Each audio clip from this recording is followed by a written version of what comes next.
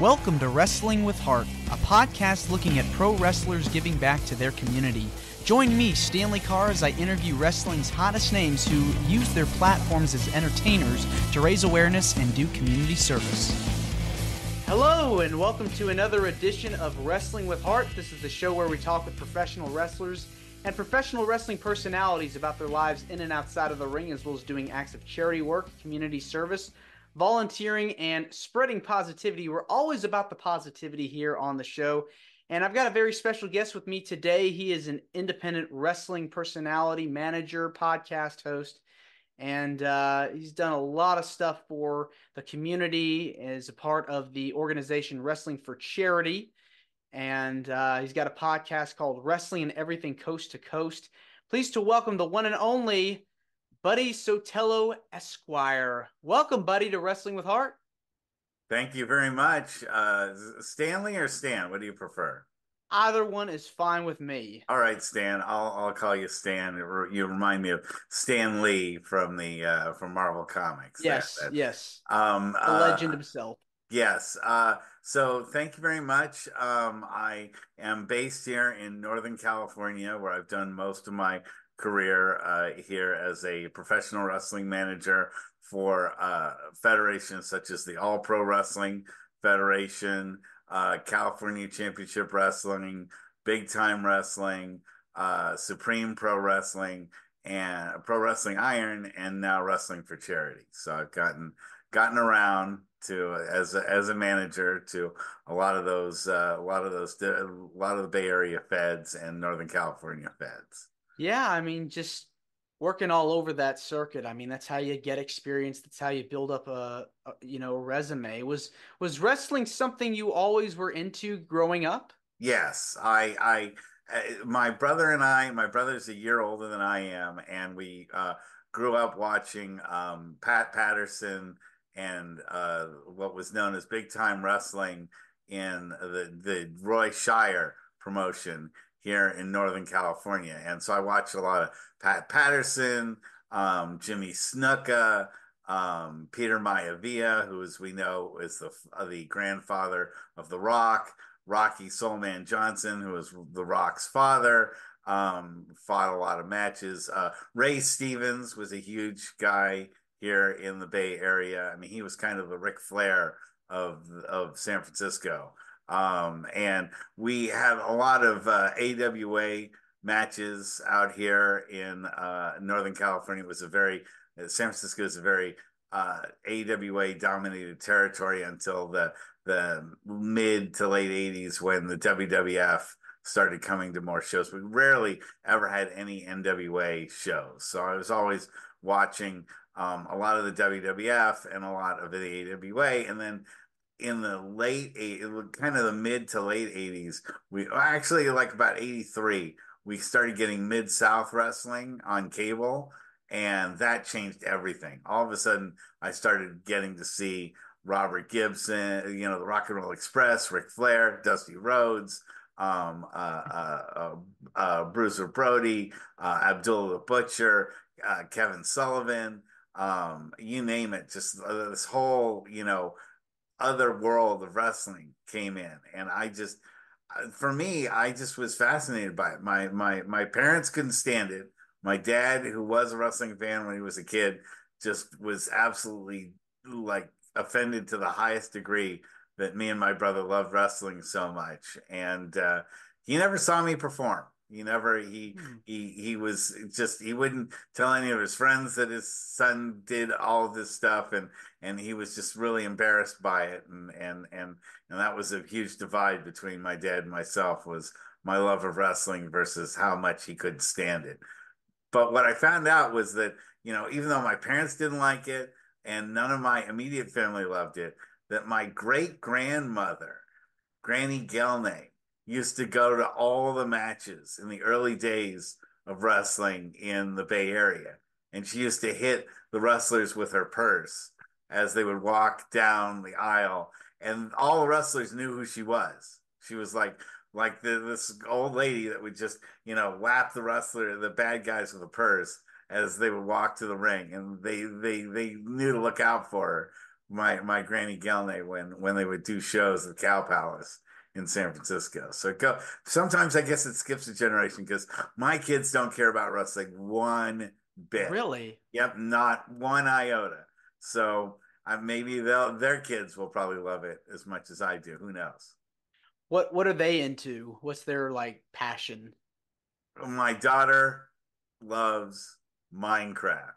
Can't get enough of Minecraft. And my son can't get enough of Roblox and the various things from Roblox. And I got them iPads last year for their birthdays, and they have not put those things down ever since. So they really my daughter I can get into comics a little bit. She does enjoy Marvel.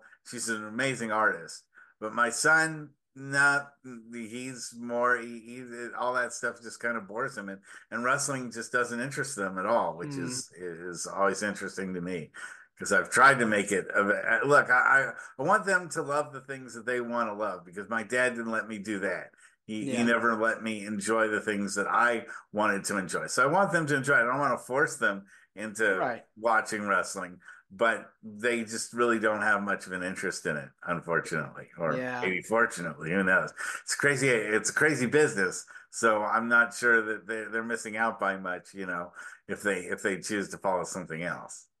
Yeah, I mean, I like to say wrestling is for everyone, and it can be for everyone, but sometimes, it's tough to when you hear like the negative stuff that surrounds it, it's kind of like hard to really like, get Stanley, interested in it. Stanley, 2 weeks ago, I was the funeral service for Tony Jones.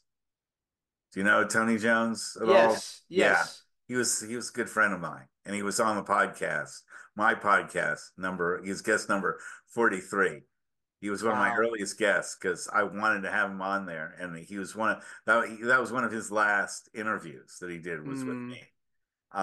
I've had to do funerals or talk about the deaths of five of the people, six different people that I've worked with.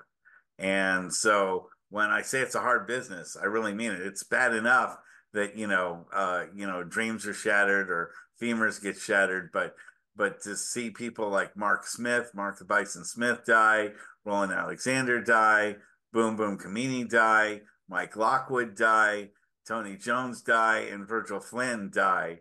Those are all friends of mine, and they all died. And it's a rough business to know that many people. I don't know that many people on my basketball teams who have died or that I played softball with that have died. yeah. And It's yet in wrestling, a lot of people die fast and sooner than you expect. it's just devastating to hear about somebody that you looked up to growing up that you really enjoyed, whether that's a wrestler or a musician or some kind of artist or athlete, they're no longer with us, they're no longer around. And it's hard to really get over that loss because you idolize these people, you see what these people are doing, and it's just heartbreaking to hear whenever somebody passes. Well, if you saw the Iron Claw, Hmm. you also realize that wrestling is just filled with these people that live on the extreme that are doing things that the average person can't do, and they live in such a high fame environment that when the fame is suddenly removed from them, it's not easy for them to then cope with life without the stardom, without the adulation. In fact, I'm sure you've seen The Wrestler, Hmm. and I do the my podcast a lot many times with Evan Ginzburg, who is one of the executive producers for The Wrestler. And I thought one of the biggest messages about The Wrestler is how addicting the sound of the crowd is, and to know that you've manipulated a crowd by doing the things that you do best in the ring. It's bigger than a drug. It's bigger than anything that you can get anywhere, which is why people go through so much to be performers. I mean, whether you're a musician, whether you're an actor, whether you're a sports performer or athlete, the sound of applause, or if you're a heel manager, the sounds of the boos, you know, the fact that you're able to get people to suspend their belief and to believe in you and the product you're selling. It's one thing about wrestling is that you're not selling anything else when you're out there in the ring. You're selling what you have to offer, what you can bring to fans and to the product in the ring. And the acceptance of it is a huge boost. The rejection of it is crushing. And that's why some people, when wrestling goes away, can't handle the lack of a spotlight and the lack of the ability to perform and to get that emotional feedback, that it destroys them. Now, others like Tony Jones, I mean, he was fine with, being retired. It just, his heart just gave out on him. My friend Mark Smith was working out in the ring, and he just had a congenital heart condition that just could have killed him anytime. He could have lived with it to his 80s, or it could have killed him in his 20s. Instead, it got him when he was in his 40s. Yeah. None of the ones that I worked with were drug related or because of an accident related to intoxication or anything like that. It just Virgil Flynn, who is a tremendous high flyer here in the Bay Area, he had a pulmonary embolism and a stroke in his brain. And even though he was only in his early 30s, he was in tremendous shape, and he died. If you had me make a list of people in my life that I thought I would outlive, I would have never put people like Mark Smith, Virgil Flynn, and Tony Jones on a list of people that I thought I'd outlive. But that's, you don't make that choice, and you don't get that choice. But I think all of them would say they wouldn't do anything different than what they did to do what they've done in the ring, or do what they did in the ring. They still would have done everything they could have done to be wrestlers, to be performers, and they wouldn't trade that in even for a longer life. Yeah, I mean, it's all about sacrifices. You have to give up certain things in order to pursue like any profession. And wrestling was like their passion, what they wanted to do. And it comes with a price, unfortunately. But for you, when you wanted to break in the business, what was it about wrestling to you that was like, I've got to do this? I love fighting. I love the fighting arts, any way you can slice it, whether it's Batman stage fights, with Adam West stage fighting, or whether you're talking about UFC, or you're talking about boxing, you're talking about kickboxing, or you're talking about wrestling, or you're talking about shoot fighting, or you're talking about pancrase, or I mean, you name it. I I watched it, and I remember UFC number one, the very first Ultimate Fighting Championship match pay-per-view that they did. And a lot of people never saw that or saw the humble beginnings from it. But I find that fighting is an amazing human concept, the way that we do it, and the fact that we can stage fight and that we can act fighting is a tremendous skill. It is not something to just be, oh, well, it's fake. Okay. And therefore you just discount it because it was prearranged and it's fake. Therefore, there's no skill to it, and there's no reason to watch it. That's the most ludicrous thing in the world. That's like saying that Bruce Lee beat up everybody in every movie he ever fought. Of course not. He didn't touch any of those guys. He came an eighth of an inch from hitting them in their face. But he didn't haul off and hit everybody in the face in every movie, or no one would want to act with him. Jackie Chan, Same kind of thing. It takes more skill to try to punch somebody and to come this close to hitting them than it does to just haul off and hit somebody. I know that because in training, that's where you really get the skill from, is not potatoing people, is not knocking them senseless, because every match would last 2 seconds and your careers would last about as long. No, the idea is drawing it out, making it believable. You know, everyone thought, Adam West was some great, fighter from Batman, or that William Shatner was an incredible combatant because Captain Kirk could fight so well in Star Trek. But what it really was really good stage fighting that people believed in and people wanted to believe in and would suspend belief while watching. And I love that. I love that element from like comics when I was a kid. And I read comics as a kid. I love that from video games because that's also a part. I mean, in video games, you're not really taking a gun out and shooting an alien, from outer space, or taking a sword and stabbing a dragon in the heart. You're not really doing that. But when you're in that game, you are doing that. Mm-hmm. Your mind wants to make you believe that. So I believe in the ability to make people believe these things. And that's the best part about wrestling, is that it's making people believe that the combat in front of them is real, even though deep in their minds they know it's not. The suspension of belief and the color that's involved in all of wrestling, that the costumes are outrageous, that the I love masked wrestlers. Love them. Just love them. Not just the lucha ones so much, although I like lucha wrestlers, but I love the old style masked wrestler, the big tough guy who didn't say anything and just wore a mask and you didn't know who he was. He's from parts unknown, weight unknown, and would just come in as an ominous presence and not do much, not say much, but beat the heck out of somebody. We're talking about like the Assassins. We're talking about like the Medics or the Interns, or my favorite, the Spoiler. I don't know if you ever remember Don Jardine as the Spoiler. Mm-hmm. That's the masked superstar. These were guys that Mr. Wrestling.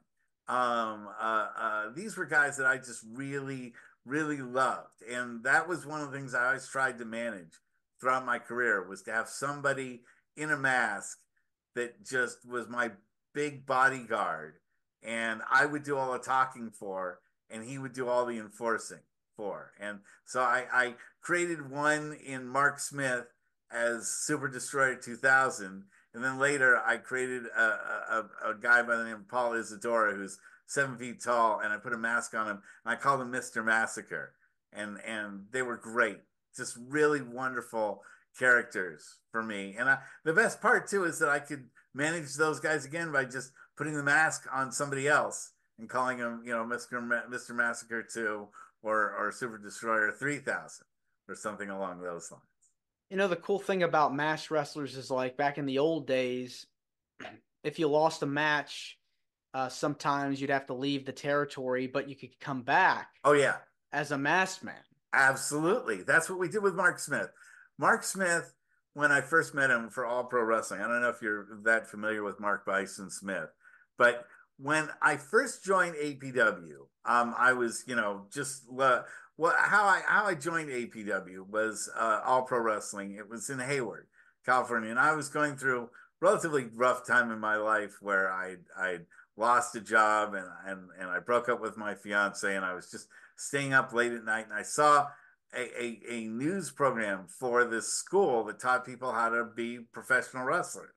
And I was an attorney. I still am an attorney. And I called them up. I said, I can't afford your manager's class right now, but if you need legal help, I would trade in my legal skills to you and rework your contracts and your disclaimers and your online stuff for teaching me how to become a manager.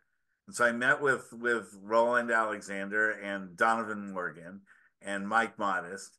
And they said, yeah, we can use your skills. And so I would drive out to Hayward on Saturday mornings and get the tar beaten out of me by Vinnie Massaro, and also the lady who was learning how to become a valet at the time, one Sarah Del Rey. Okay. Mm-hmm. I used to call her Sarah the Stiff because she would just haul off and wallop me while she was learning how to like pull her punches. She would beat the living s out of me Mm-hmm. by because she didn't know how to pull her punches. So instead of slapping me in the face, she would like hit me with all of her strength right on the side of my ear with like her arm, because and one time she gave me a low blow that really was a low blow. And it wasn't, she just missed. She was supposed to like not go all the way, and she walloped me right where it counted. Yeah, Wow. it's hey, look. She's now the director of female development in the WWE, so she's come a long Mm-hmm. way. And a lot of those people in APW turned out to be big stars, including Mark Smith.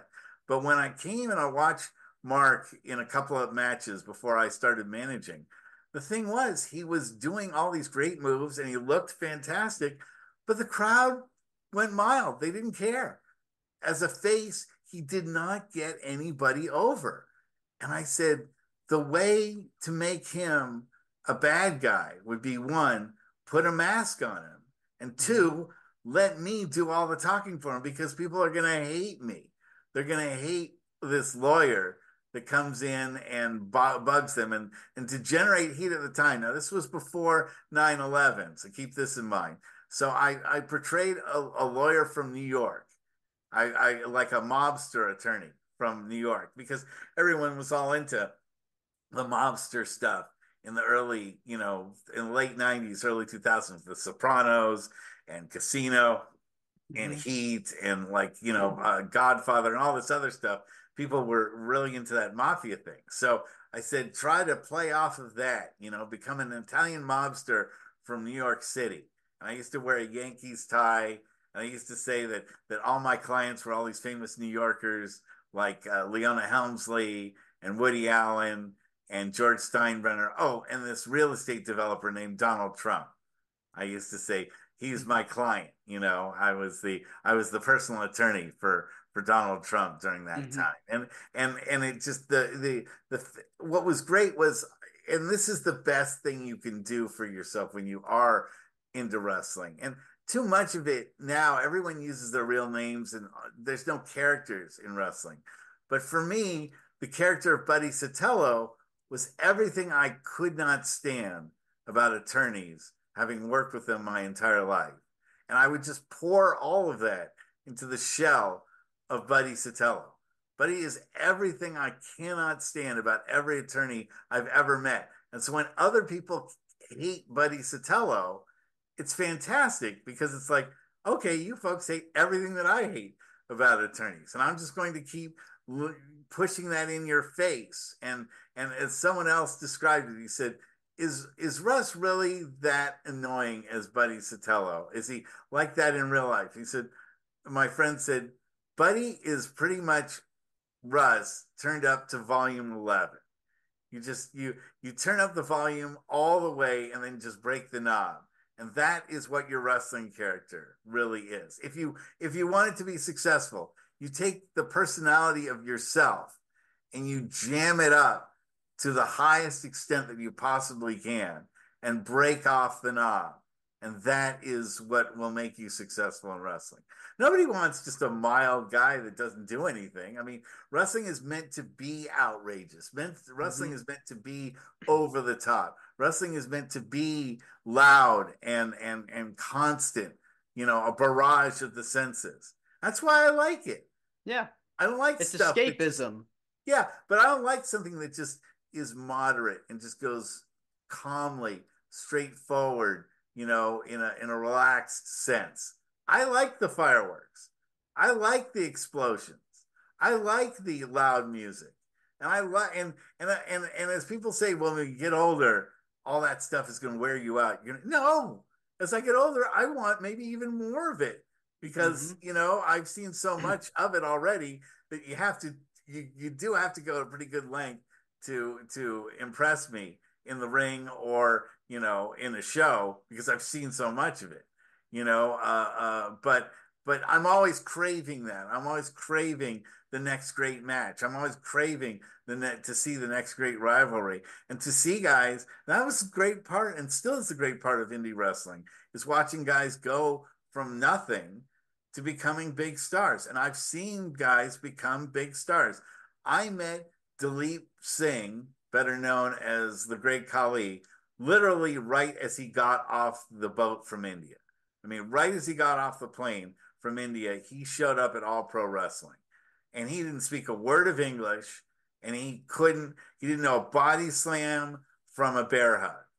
And APW really hammered him into, the basics because he just didn't know anything about that. But guys like seeing Mark Smith go places, another guy that just is really, I thought was a really wonderful guy to work with is uh, Timothy Thatcher. You know, Yep. Hmm. he worked with us in California Championship Wrestling. Couldn't be a nicer guy, and went from being just someone that nobody knew about to being a main eventer. Brian Cage, I worked with Hmm. while he was just, you know, almost average looking in size as opposed to the monster he is today. He's all Um, jacked. yeah, and Bailey is another Yep. lady that I worked with when she was Davina Rose, just starting off, in wrestling for charity. Um, uh, uh, it's always great to see guys get that opportunity. The Reno Scum I managed for about 6 months over in California Championship Wrestling. So to see these guys become stars after seeing them work the lower ends of the indie feds, and sometimes in front of crowds where the wrestlers themselves outnumbered the people who are in the audience, you know, and see them still put out as much effort as they could is something that I always appreciated and was always a big fan and keeps me coming back even after the ups and downs of having to bury Tony Jones a couple weeks ago. Yeah, I mean, with all the sadness and the tragedies and the heartbreak, I mean, it's very rewarding to do what you're doing because you're seeing the development of these people that are becoming national names. I mean, you Maybe see the even work, legends. yeah, I had, and Hall I of had Famers. Samoa Joe do a dive out on. I worked shows with a guy named the Prototype. Oh, okay, John Cena. I guess if you might know him better as John Cena. Hmm. Brian Danielson was known as the American Dragon and worked a number of shows with us. You don't know at the time who's going to become a legend. You don't, and sometimes things will fall into place, and sometimes you'll see tragic stories of people that were legends that aren't anymore. And again, Mike Lockwood, better known as Crash Holly, is an example of that. And it was very hard for him to come down from being a legend and being a big deal in the WWE, winding up doing indie shows again. He never recovered from it, and it wound up taking his life. Well, and he took his life because it was too much to lose that stardom. You have to be prepared. You have to be mentally prepared, not just to be a star, but what happens if you aren't a star anymore? Hmm. And that's why you always got to have something else you got to do. It's so hard. I only know a couple of wrestlers who've managed to keep it from being, who've managed to make wrestling their day job. And the vast majority of them, no matter how talented they are, have had to go on and do something else. Yeah.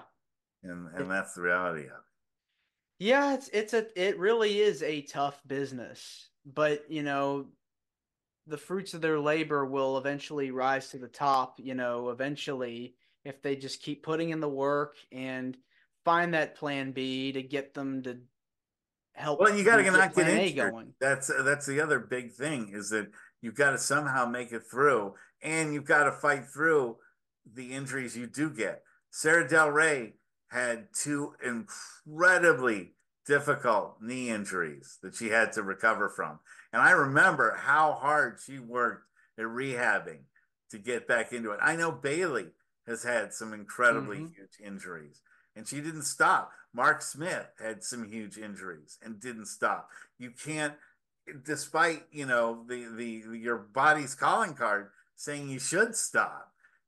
If you don't, if you do stop, then wrestling will move past you because there's just too many other people that want it too badly that will fight even when they are busted up. Yes. And if you aren't able to do that, then the industry moves by. And unfortunately, the floor is littered with a lot of people who had a lot of potential, but because they missed out, they couldn't do a show because they got hurt. Someone else took their spot on the show and got the applause, and suddenly they're the ones that move upwards to the WWE, and you don't. And it's very difficult then too. I also think that a number of the guys that I worked with would have done really well had AEW been in existence because they were smaller guys, and AEW is more open to the smaller guys. Whereas in the WWE, the only opportunity they had was if they were like Dilip, as big as Dilip, or someone as big as Mark Smith. The average sized guy couldn't get in to the WWE and that was in the early 2000s was when WWE took over WCW and pretty much became a monopoly. There wasn't a lot of other options for guys to take. And That closed door was tough for a lot of people in that early 2000s. and nowadays you see more wrestling organizations pop up, and some of them even have TV deals now. It's more accessible to watch these smaller promotions than it used to be. I mean, TNA and Ring of Honor were on Spike TV and the network channels essentially. And of course WWE was on cable. So, but now you've got all these. You got AEW, you've got TNA, you have New Japan, uh, and all these other companies that you can even watch some on YouTube now, which is Absolutely. incredible. NWA was doing YouTube for a long time, and I think they're Hmm. going to go back to it. Yeah, I mean, you just need the to record a decent show. You pretty much need a mid-level iPhone.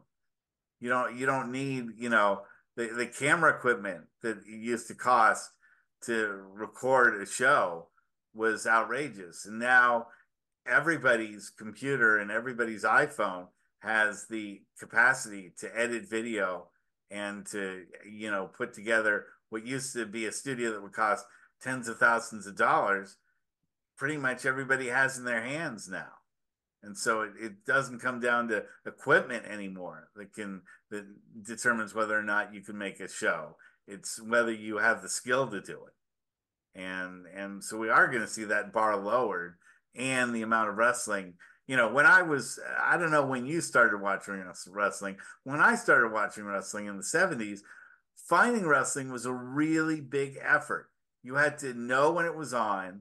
Yeah, there was no VCRs, so you couldn't record it later. You had to watch it when it was on. It was appointment television.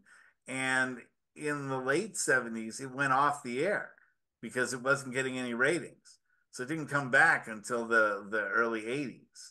So from like 79 to like 83, it was really hard to find wrestling at all anywhere at any time. And now there's just so much of it that it's hard to decide which one you're going to watch as Hmm. opposed to whether you're going to watch wrestling at all. Yeah, I think it's fair to say we've entered in a new wrestling boom period because you've got a new wrestling boom because you've got all these different companies and different networks that want wrestling now. I mean, you But only is had it good maybe wrestling is the question. I'd it rather watch depends. I'd rather watch 1 hour of really good wrestling than 12 hours of blah wrestling. And that's the thing is that when I think about like what I used to watch in Mid-South, like the 1 hour Mid-South program they used to have, or the UWF when Herb Abrams was running it.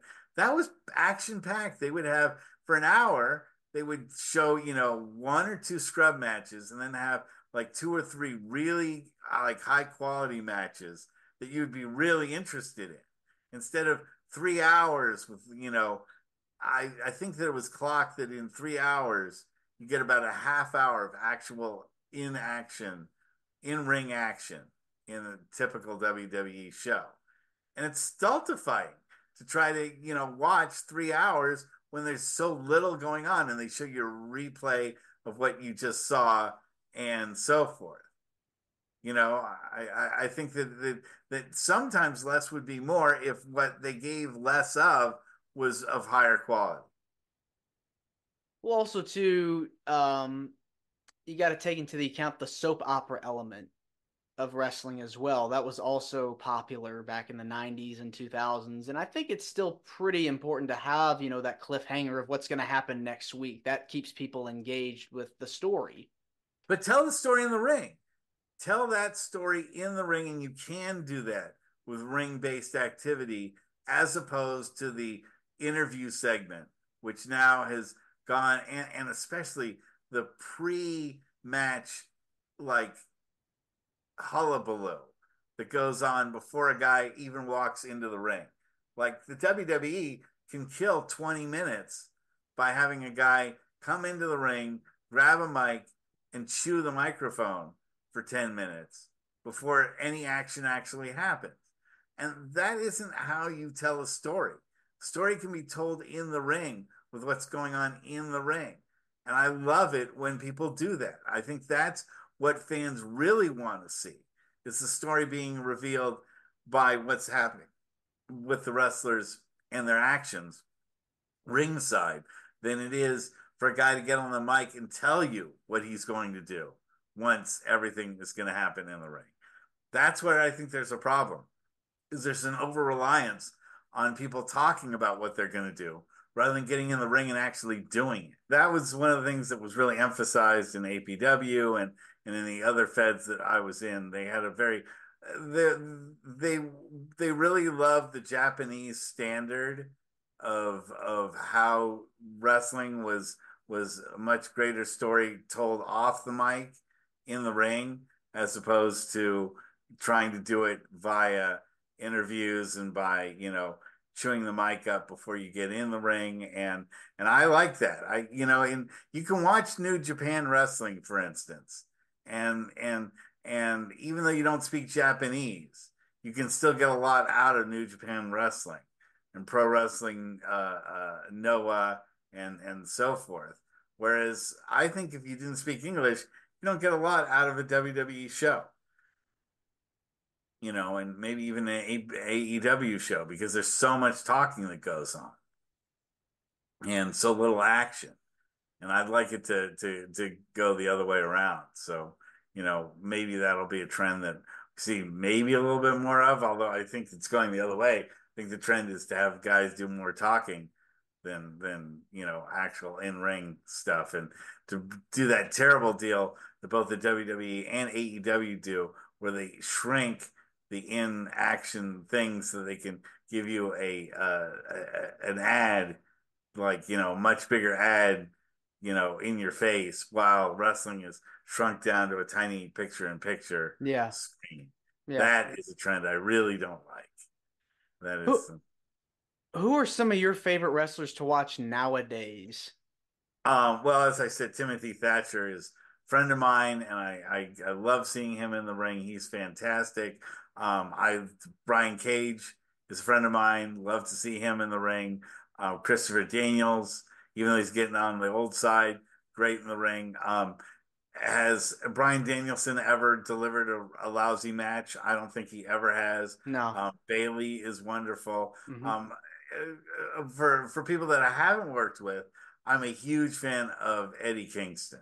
Hmm. I think he is the guy that really brings that believability factor to the ring, and is a guy that he's worked so hard to get where he is. I think he had a great year last year. I thought he was in my opinion, the wrestler of the year. But I could see Swerve Strickland Hmm. is great to watch in the ring. He really brings all of it, and he's got talents in every level. Great on the mic. I liked MJF before he got hurt. He was really good in the ring. And I'd like to see maybe a return to Braun Strowman.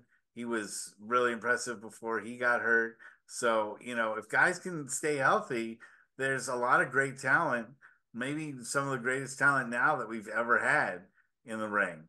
But Yeah, but because this emphasis on everything is a high spot and no one can work a move and nobody does chain wrestling anymore. Everything is just a chain of high spots. Guys just keep getting hurt hmm, fast sooner than later, and it's more of an if rather than a when guys are going to get hurt. exactly. Yeah. It's like the stuff with the ladder matches, back in the 2000s, late 90s with all these high risk extreme spots, eventually, the injuries are just going to catch up to you if you're not I don't even careful like enough. ladder matches. I don't even find them that entertaining, to be really honest with you. Really? I could do without ladder matches and be fine with yeah, I really extreme garbage wrestling doesn't turn me on that much, and I know how quickly it shortens Hmm. wrestlers' lifetimes. And I will say that this one of the scariest moments that I've ever been involved in ringside was one of those no hold street fight garbage match things where just you really don't know what the heck is going on, and it is not as scripted as you think it is. And I hid in a corner while guys were hitting each other with light bulbs and barbed wire wrapped baseball bats and all of that stuff. And I was like, I just please don't kill me. And I only knew about one spot, which was at the Oh end where they were going to gosh. choke slam me. And I Oh was like, okay, goodness. I'll take that choke slam, and that's the least I'm going to get out of this whole thing because everybody Goodness. else is just going to be battered and bloody, and I don't want any part of that. Yeah. There's only one time that I bled in the ring, and that was when I was managing Malachi against Adam Thornstowe, and and I the um, my talent was Malachi. He was just supposed to be, like saying, "Hey, buddy, pay attention to this," and he Hmm. tapped me with the microphone. But the microphone had one of those big squares on it with Hmm. the logo of the Yeah. federation, and the corner of the square bashed me right in the middle of my forehead, and I started bleeding all over the place. Oh I was wow. like, yeah, it was an unintentional I'm so gigging, sorry that happened to you. I mean, it's Now it just shows you how stuff happens to you in the ring. You don't even expect it. So, right. Right. stuff like that. When you do live stuff, you never know what's going Hmm. to happen. That's the true For part of it. sure. Let's switch gears now and talk about the stuff you've done out of the ring. Of course, you're a part of the organization Wrestling for Charity, and I know you've done a lot of charity work over the years. Tell me about what Wrestling for Charity has done for the community, because I think that's a great organization. Well, I started working with Robert Butch, the guy his nickname's Butch, Robert Ha, and he was a photographer for APW for many years, and then he's also Reverend, and so he put together some shows first in Deanza, and then when APW kind of had a talent loss and All Pro Wrestling, so the death of Roland Alexander. It still does shows, but not as frequently as they used to. So Butch sort of picked up the mantle from APW and also Pro Wrestling Iron, which had gone out of business, and gave a lot of those guys a chance to work shows here in the Bay Area. Um, they he, they did a number of shows called Troop Slam, where they raised money for the veteran of foreign wars outposts in San Jose and in Santa Clara. He's done recently. They just did a show in Gilroy, which is in south of San Francisco. the garlic capital of the world. And it was they did a encourage Latin Americans to read, and it was done at the Gilroy Library, and they just had a couple of short matches, and instead read books to the kids, in between the matches, and the kids really liked it, and the library really liked it, and they'll be welcome to come again. So Wrestling for Charity sort of has an open door policy that if you have a cause and you're looking to raise publicity for it, Wrestling for Charity will find a way to come out and promote your cause and let the power of wrestling and the attraction of wrestling do the selling for you. So I think that's a great idea. It's something that seems to make people really happy. It engages the kids because it's hard to find something the kids are going to really be excited about in this day and age. I'm telling you, like, how my kids love Roblox and everything. Mm-hmm. One way to get them off of their computers and off of their screens is to show them something live that's colorful and as exciting as what they're seeing on their iPads and on their Chromebooks. And Yes. wrestling can do that. Wrestling can do that. No doubt about that. Was there a particular event that you enjoyed being a part of while working for Wrestling with Charity? Yeah, I love the Troop Slam shows that I did because those are the ones that Bailey got some of her earliest matches in. So working with Bailey at Troop Slam and knowing that what we were doing was going to help the veteran for foreign wars was a great thing, and that we're expanding and going to be doing more of these shows as time goes on. The other great show that we did was over at Paramount's Great America, the amusement park. There'd never been a wrestling show at Paramount's Great America, and we had like about 2,000 fans watching us perform. And in the only negative side was it was 105 degrees out there. Oof. And the wrestlers actually said the one thing they didn't want to do was spend any time on the mat because the mat temperature itself was about 120. And so Goodness. wrestlers would take bumps and they would get right up after they took the bump because lying on the mat would be basically like lying in a frying pan for an extended period of time. So these guys would do anything they could to like do moves that would keep them on the ropes, or like they'd hit the mat and bounce right back up because they didn't want to have like the long headlock move. So they're, being ground into the mat where you'd just be burning yourself up. But it was still a great time. And it was a really revolutionary, really unique show to do that at Paramount's Great America. So that was another great show. What gives you the most joy about giving back to your community? Um, I think that knowing that I was able to do something that I love doing. My dad, who again didn't understand what I did, and had this evil girlfriend who even understood less of what I did. They said, "Why don't you be a real actor sometime? Why don't you like do Shakespeare in the park or something like that?" I said, "I can't do Shakespeare because I'm not Hamlet. I'm not, Romeo. I'm Buddy Sotello. I don't, nobody writes lines for Buddy Sotello. Buddy Sotello is what I tell him to be.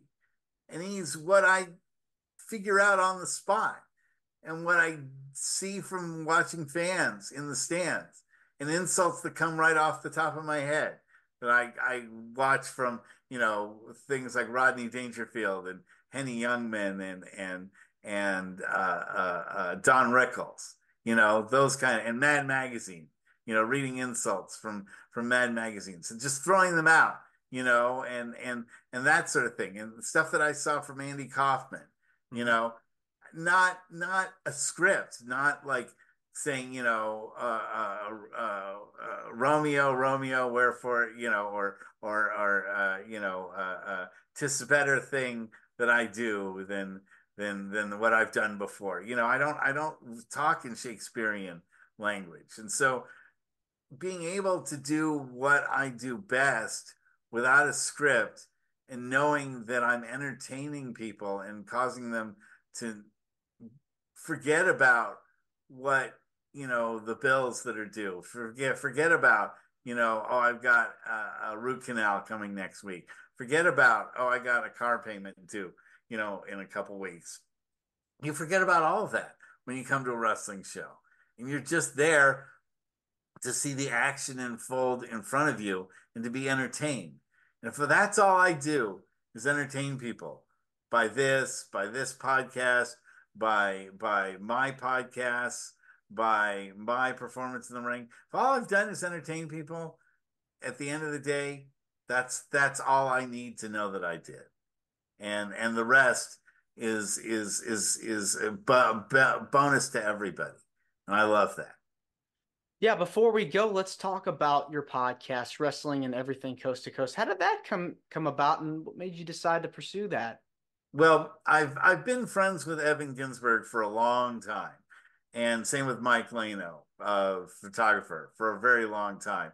And we were stuck at home during the COVID, lockdowns. And Evan lives in a one-room apartment in New York City, downtown New York City, and I have a pretty big house, but I was stuck with my kids and my wife, and we were literally going insane. I was going insane, stir crazy. It was like something out of The Shining. I was like beginning to get to, all working, no playmates, Jack, a dull boy, Mhm. and Evan was like, we had talked about doing a talk show between the two of us, coast to coast, for years. And we were like, well, now we truly have nothing better to do. Let's just go ahead and just do it. And if anybody watches us, then we've succeeded. And before you knew it, one show turned into 100 shows, turned into 217 shows. And this show, when I put it together, we show number 218. And I haven't missed a week. I haven't missed a week in 4 years. I've done continuous shows every week, and it's become a part of my life. It's become a routine. It's become something that, as Evan has pointed out, it's been verbal therapy to come in sometimes and to talk about some of the things. And I've had people come in on the show like Tony Jones and JJ McGuire, who are no longer with us. And now those shows become priceless memories of these friends of mine that are no longer there. And I've made friends through through my podcast I would have never met in real life, like yourself. I mean, no offense, I'm not headed out to Nashville anytime soon. I've been through there once, but I'm not, it's a 3,000-mile drive. So it's not like I'm Mhm. going over to your house, but I wouldn't have met you had it not been through the podcast. It gives me a reason to talk to people, to open up and to say, hey, would you like to be on my show? Or can I be on your show? And that's Exactly. been a wonderful thing too. It's allowed me to meet people all around the world and an experience that I wouldn't have had if I just stayed to myself and just said, I wish I'd done a podcast. That's what wrestling was all about for me, was to never say back to myself, oh, I wish I had done this. I wish I had taken the time out to do this. Now, and I urge that to anyone. If you've got a bucket list of any type, don't let it be a bucket list anymore. Just go ahead and do it. As ridiculous as you think it is, and as hard as you think it is, if you've got a bucket list, you'll feel so much better with your life when you say you've done that. And that's what wrestling was, and the podcast and all of this is for me. Wow, that's well put. Buddy, this has been great getting the chance to speak with you, and means a lot to me, to my listeners and viewers that are watching this, as well as yours, because we'll do a little cross promotion here for this episode. But I want to say thank you again. And where can people find you and your podcast? Well, you can find Buddy Sotello Esquire on Facebook. It's facebook.com/ Buddy Sotello, BuddySotelloEsq. You can find him there. Wrestling and Everything Coast to Coast is also on Facebook. Wrestling and Everything Coast to Coast, all one word, Facebook.com. And then you can find us on YouTube. Wrestling and Everything Coast to Coast has its own Facebook, YouTube channel.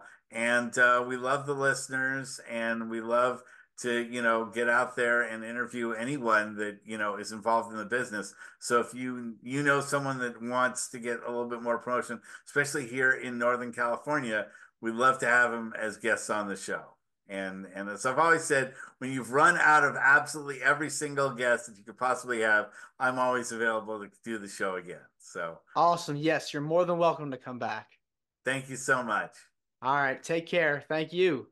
You have a great day. And one of these days we'll get you on our show so we can find out all about you too. For sure. Thanks again. Thank you, Stan. You're welcome. This is Wrestling with Heart. I hope you found this podcast to be informative and entertaining. If you did, please hit the subscribe button and look out for the next edition.